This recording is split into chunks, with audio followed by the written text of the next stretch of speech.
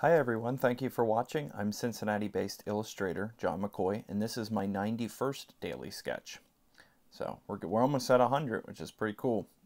For this one, I started off, this is really creepy looking, but it just goes to show you how a creative process can go from through a bunch of different phases and stages. But I was actually trying to do sort of a cartoony or little character of a baby.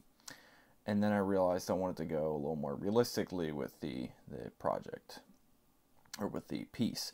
So I actually wrestled quite a bit with this composition, and I was probably complaining a lot towards the beginning, and then towards the end, then things started to shape up a little more and became more realistic. I enjoyed working through that. I guess I'm kind of dipping my feet into other styles, like cartoon type styles, or illustrative, just trying to learn new tricks and new ways of representing characters.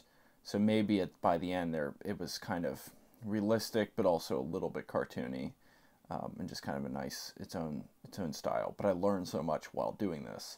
Now this daily sketch took 1 hour and 40 minutes in real time. So you're seeing the time lapse recorded in Procreate. This is a digital drawing / painting, and I'm using a number of different photographic references of babies, and taking features from different ones and coming up with this unique image.